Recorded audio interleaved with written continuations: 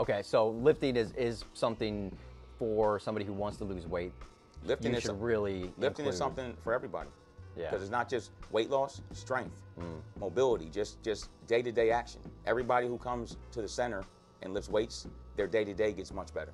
See, I think that's a misconception too, that in order to lift weights, sorry, I've been up since 1 in the morning. All right, the words are slurring right now. It's all good. When somebody who wants to lift weights, that it's just to get super strong and bulky. When in fact it's really to help your health. Listen, for 99% of people, health related. Yeah. You know, when it comes to athletes and bodybuilders, yes, it's for the look, it's for the performance. But for most people, it enhances your day-to-day more than anything else can.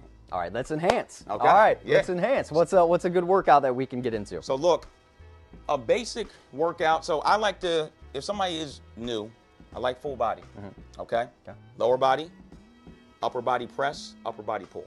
Okay, that covers the whole body. Okay.